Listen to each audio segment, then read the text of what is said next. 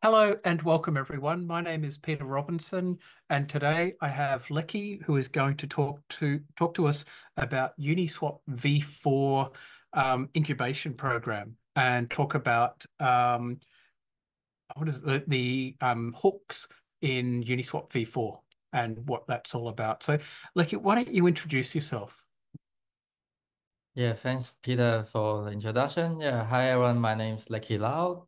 Currently doing the PhD in the University of Technology Sydney in the second year, researching in the blockchain MEV space, on the papers around the single chain MEV and the cross chain MEV. Yeah, this talk, it was like I was doing the Uniswap, they have the first hook incubation. I was participating into the cohort one. And then while Peter was doing the Uniswap talk and then I was doing the program and then I was saying like maybe I can do a little bit talk about it a bit after the program finished. So here I go. Yeah. Yeah, well, and thank you very much for sharing the findings of doing that incubation program. I think it's going to be great. And one day you're going to share the output of your PhD here too, because I'm sure that'll be exciting too. So, yeah, please present your slides. Okay.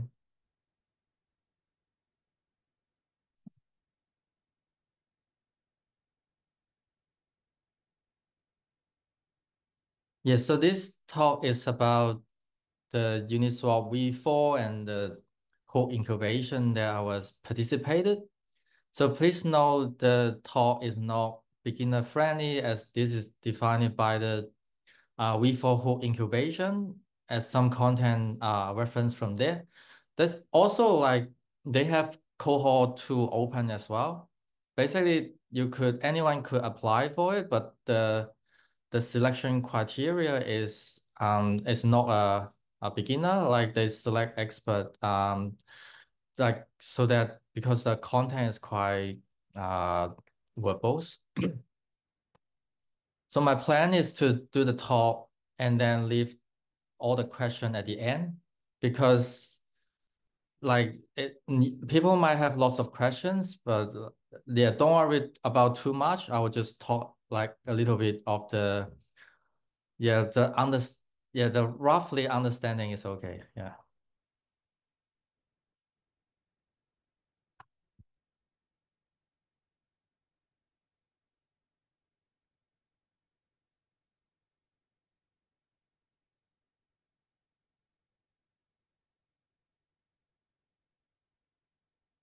Yeah, so the program was 8 weeks program, and then every week is about 10 hours across 2 days.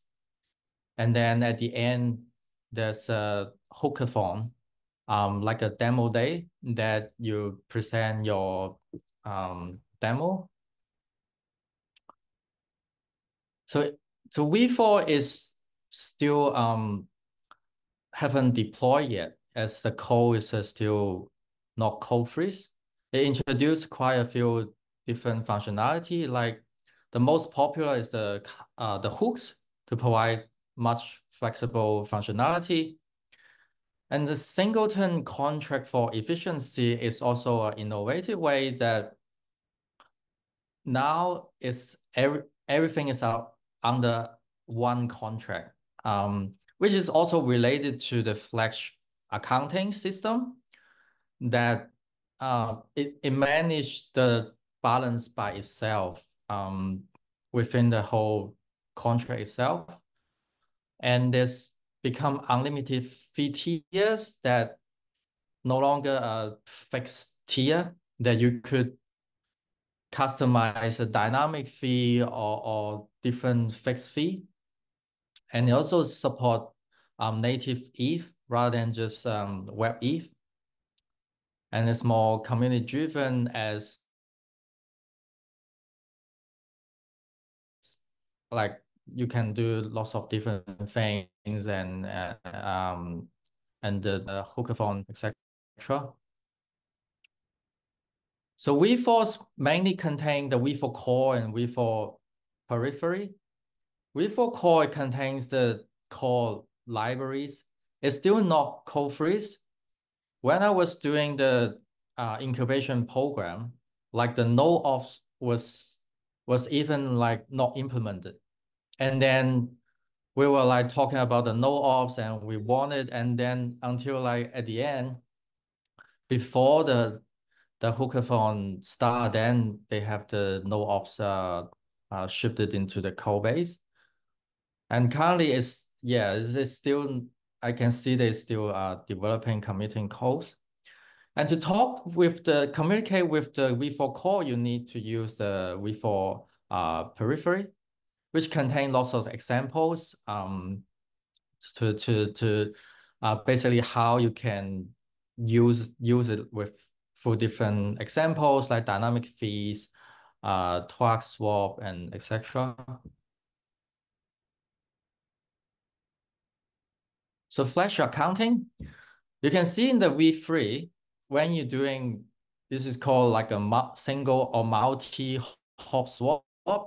You're jumping through different contracts, which contains the pools and different pool tokens. Now with V4, everything's under one single contract, which contains like, can be like lots of like maybe dozens of different tokens. And at the end, you just calculate about the delta, which will remove as you can see, remove all the extra costs on like jumping through the different contracts.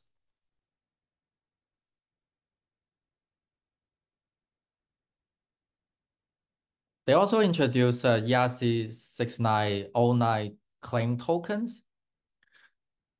Basically, it's a token for when you don't want receive your tokens now. Like it can save it's also around like saving gas costs. For example, some of the ERC20 token has lots of extra checks and functionality, which increase the transfer costs, like the censorship for the USDT need to go through the blacklist and etc. So that's why they introduce this token for minting and burning, so that it's it's quite useful for like, for example, the market makers that you want to do lots of the frequent trading for this token or pairs, that you would like keep doing the arbitrage, but because you just want to do the arbitrage, you don't need the token right away. Then it's good that you just have this minimum token. Then you don't need the actual token, then you can use it later. It's like a credit that you can use it for later. And then let's talk about the ticks and fees. So ticks is like the pricing between a token A and token B. For example, when at the beginning, when the tick is 0, and this is a formula. So as you can see, it's a 1.0001 to the power of I. So I, when tick is 0, then I is, when tick is 0, so I is 0. Then the P price, the price will be 1, which representing a 1 unit of token A, you can get a 1 unit of token B. And then there's other examples that when the tick is 10, that you calculate like this price, then the 1 unit of token A you can exchange for 1.001 token B. And same thing with -10, then you can have like one exchange for 0.99. So why does a 1.001? Essentially the movement. So 0.01% is like the 0.0311.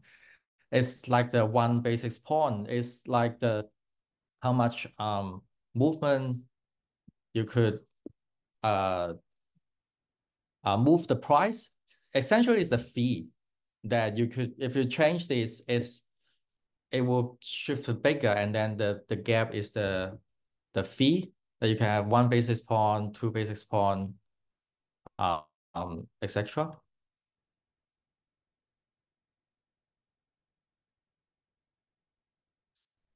Okay. So here's the Q notation. Yeah, the topics I've selected is basically some of the important concept and the highlight on the V4. That's why I'm jumping through different concepts. But the most important is you just need to understand like what it is and how it works. I think that's why I selected it. So Q notation is around a question that like a user has like 2 ETH, and they want to create a liquidity position in ETH USDC pool, and the current price of ETH is 2000 USDC, and they want to add liquidity in the range of the lower bound 1,500 to upper bound of 2,500, then how much USDC do they need? In fact, it's this huge formula that is using in the Uniswap V3 white paper, and it will continue to be using in V4. As you can see the formula, so that's the price for the output, and X is the input. And you can see it's about the price, the square root of the price. A is the lower bound and B is the upper bound, and then calculate the output. So the important concept is there's a square root. Yeah, and then you get the Y is a 5,000 through this formula. But in Uniswap, in Solidity, square root is not really friendly for Solidity, especially the roundings. That's why they introduce Q notations and a Q number. It's called a Q64.96 number. So Q6496 number is a way to represent a rational number, and that's the formula there. So to represent 1 in a Q6496 is 1 times 2 to the power of 96. And that would become like a long number. For example, like the 1.000234 in Solidity, it would just round it to 1, then you're missing the extra numbers. But in Q notation, it will be 1.000234 times to the power 96. It become a big number. Then you round it up to just the big integer there, then you're only missing a small portion that you can still keep the large portion. That would be helpful for the formula on the square root price. And why it's important is because throughout the system, as you can see in the pool manager, there's a swap function.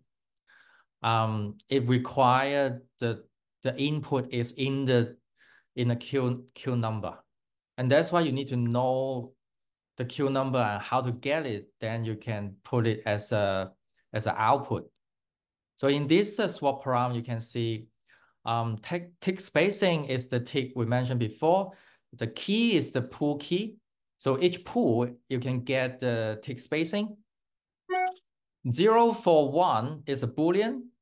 True means it's swapping using token 0 to token 1.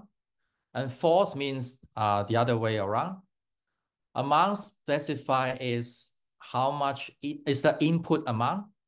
And then the square root price limit is the output amount. Essentially, that's the output plus the slippage. So that's why it's important to know about the Q number. Then you can calculate your output plus the slippage you want and turn it back to the Q number as an output param, so that you can use the swap function.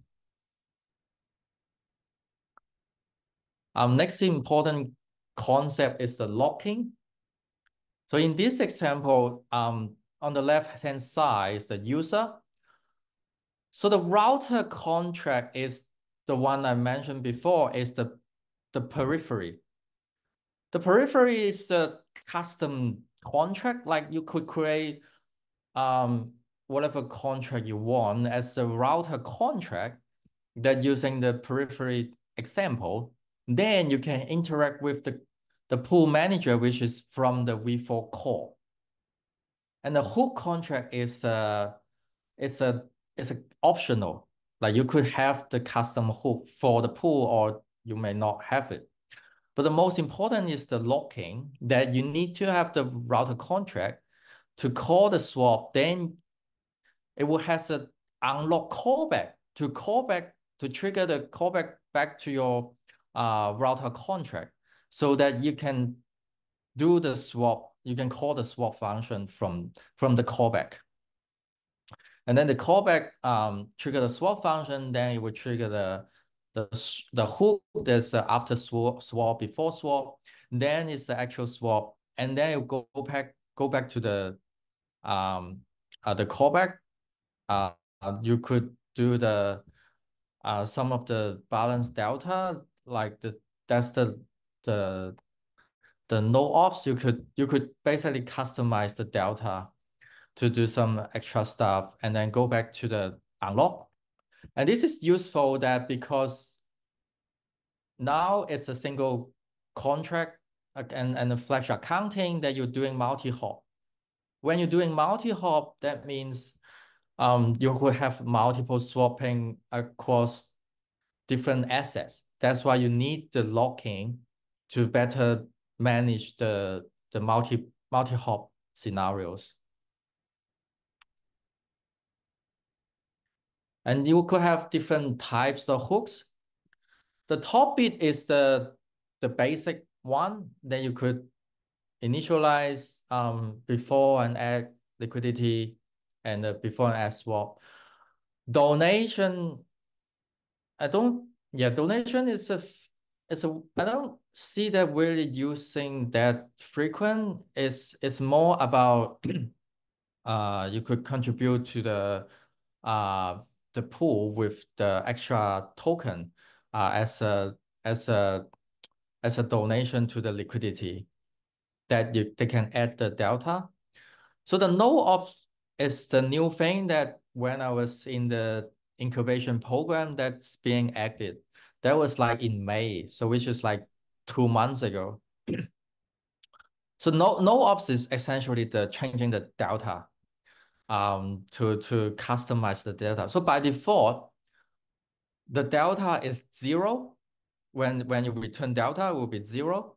But when you enable the no ops hooks, that you could have custom delta that you want to do it. For example, this is the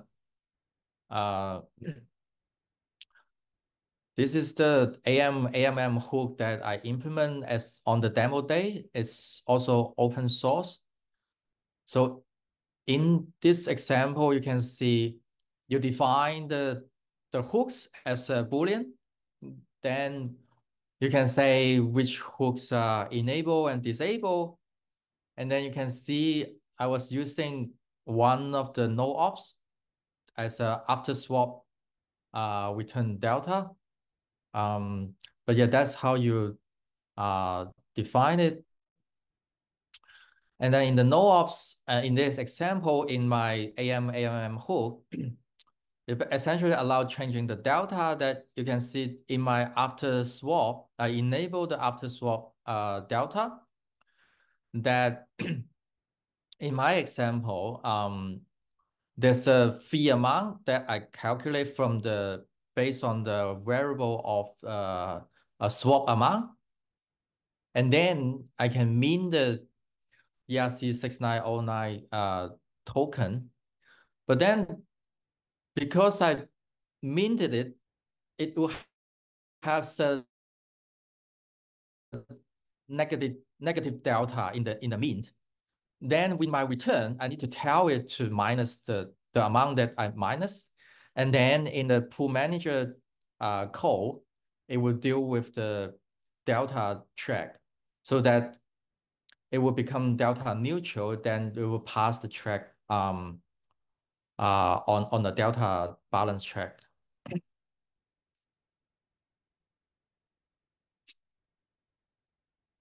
Okay, the next one is about the hook address bitmap. So they introduce a hook deployment. This is related to the hook deployment, but I think don't need to take too much into detail because they have a library to help you to deploy it. Basically, it can help you to mine the hook address. Essentially, they will do the hook address representing the hook that you enabled. That's why they have a function to help you to mining the hook address and then deploy it there. So for example, this hook address, it transferred to the binary like this because in 9, from the bytes, it convert to binary as 1009. And this is the bitmap mapping. As a binary, you read from right to the left. So the index 0, if it's this one, that is, if this one is 1, that means it enabled after we move liquidity returns delta. So same thing, like this is like 0, 1, 2, 3, 4. So that means the index 4 is 1. That means it enabled after donate. Same thing with this one is 7. That means it enabled the before swap hook. So that's basically how it works. And then convert back to the address is that 9, that it means it enable like the after the before swap and the after donate hook in there. And then we'll look up the hook address to look up the hook contract and read the contract code from there. Next, I'm gonna talk a little bit about my submission on the hookathon. So that's the AMM hook. The AMM hook is built based on the paper called the AMM written by the Uniswap team. So how it works is introducing an option for the swap fees, option for the manager. So traditional limitation on the fixed fee AMM is because of fixed fee, you could lose to the arbitrage because of the fixed fee, and also is not a fee optimized for the AMM. And then the AMM introduced the auction for the manager, the winner as a manager to set a dynamic swap fee, so which we can optimize the swap fee and has a higher return for the LP. So this is how it works, that it defines different epochs. The epoch, you can define it like different time frame, for example, like 1 hour or 1 day. So say the current epoch is 1, and then there's a future epochs, and a manager can comes in to bid using the LP token to bid for epoch 2. So there's a charging for a bid as a fee that it can back to the LP. So say the manager won winning as a winning manager, then the bid token, the LP token as a fee, will be paid back to the LP. And then the manager 2 comes in, can pay 10% more rent of the LP token, and then become the new winner as a epoch 2. Then they can design the swap fee for that time frame as a dynamic fee there. And then similar thing that the manager But oh yes, then you can last for K epochs as a winner. So you can set the swap fee for these K epochs as you are the manager. But then the manager three can comes in to bid as a winner with a 20% more rent, become a new winner from epoch 3 to epoch 5. Then it will trigger a refund for the manager 2 for the epoch 2. And then user comes in to do a swap. Another privilege for the manager is it collects the swap fees as a claim token. So when the user comes in to swap, then as a manager 3 is a winner on the epoch 3 to 5, it can also collect all the swap fees. And the LP can enter and exit the pool anytime. So that's basically how it works in the high level for the AMM. And this drawback for this implementation is it could increase sandwich attack as the manager's ability to trade without fees. So there's a scenario that the manager can set zero fee, then they can be the only one to do the arbitrage because other people because they will receive the fees and uh sorry, they can charge how it works is it can charge they can charge a higher fee that no other arbitrage can be profit from it, only except the manager, because the manager collect all the fees. So that will increase the sandwich attack for the manager and also increase the centralization risk. And also could cause of the volume driven, the worst case, because of the low volume, it could attract a no option, no manager is bidding for it. That means it will still be the same as the traditional constant function AMM. Yeah, so basically that's the top. And the next step, as I'm doing the research on the MEV, so I will keep finalize the data for the AMM hook, and also planning to do more research on two implementation. There's one is called the Nest Lobby's directions. And this what they do is they increase the swap fee for closer, bringing the price closer to the market, and reduce the swap fee when it bring back the price close to the market price, and increase the swap fee when it deviate to the market price. There's also another paper about sandwich resistant AMM. This is written by Paradigm. How they propose is about delaying the price reset on by the slot to resist the sandwich attack, so that because the reset is a one block delay, so when they're doing a sandwich, it will be in a loss when they sell it. Yeah, I'll bring it back to Peter. That's pretty much. Yeah, all right. I'll quickly do this and then we'll loop back to questions.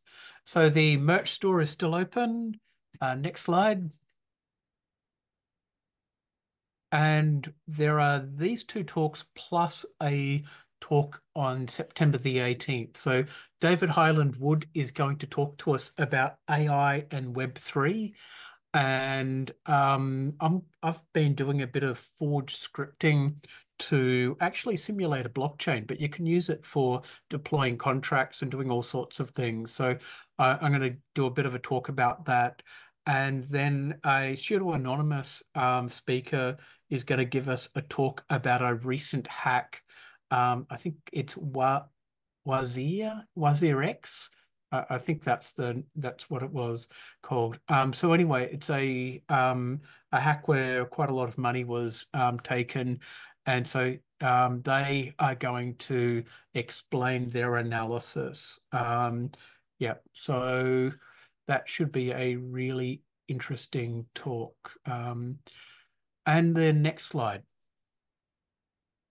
And if you're here today on Meetup, you can watch this on YouTube later and you can see all the previous talks.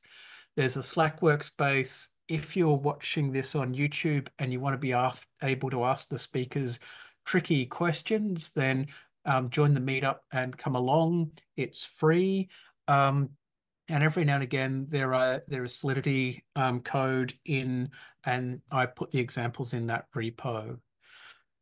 So, are there any questions for Lecky? And I can see there is one question that happened about a quarter of an hour ago from David Highland Wood in the chat.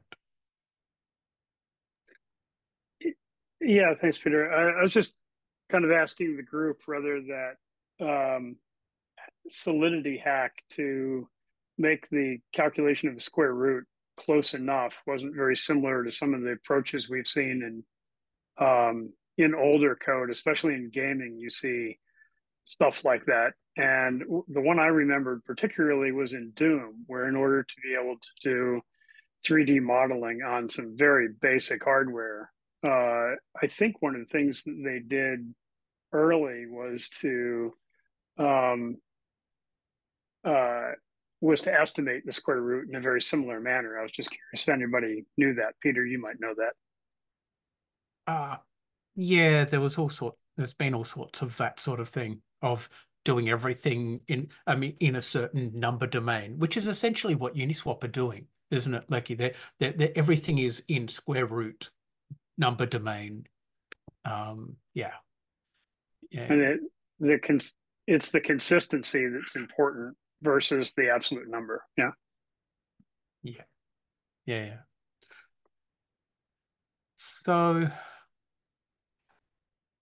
I didn't have so much of a question, but as a thought that I mean, I saw the design that you've said about how all of the contracts are coming together. And so that's good because there were fewer contracts, and so you've got one pool. But how big is the total contract? Is it like on the verge of being too big for Yeah. Ethereum? Yes. Enable to deploy the V4 core, they you have to have the specific configuration. Yeah. So yeah, when you build it locally, the yeah, you need to follow the configuration they have to build to deploy on your local chain to play around with it. Um yeah, it's on the edge, and that's also one of the reason why it takes so long. There are also one uh the the code they're using, it need to be upgraded. I forgot the name. I didn't put into the deck. It's about temporary storage, a new opcode. Yeah, so the V4 is pretty heavy because a single contract. Yes. I also asked the question like, you have one contract contains so much assets. Would it be risky? And that's my silly question. And they said, we are Uniswap team and we do lots of security audits. So it will be really top securities. I guess it will be, I guess. But yeah, if you are a really good hacker, if you could hack the one contract, then you will be like billions and trillions of dollars and of tokens. Yeah. Yeah, it is. Yeah, well, I mean, this is the thing. So even Uniswap V3, the contracts were complicated enough, but at least then, I mean, it's easier to comprehend and analyze when you've got less functionality. Um, yeah, I wonder if what it really means is that in Ethereum, generally, a better way of essentially separate classes. And, like in Java, you've got classes and objects and things so that you can compartmentalize. Yeah, maybe that's what needs to happen somehow. I guess that's how they enable hooks. But yeah, V4 is around gas optimization. Mm. Yeah, I think it's a really unique, innovated on V4. Mhm. Yeah, we will see how it goes when they go live. Yeah. Yeah, for sure. Are there any other questions?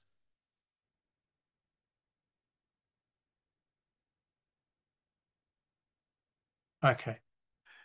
All right. Well, look, Lecky, thank you very much for your talk. That was really very interesting. And I think now everyone has a more complete understanding of Uniswap the whole way out to V4, which is, I think, great. So thank you for your time. And everyone, have a great day and see you all in 2 weeks' time. Bye-bye. Bye.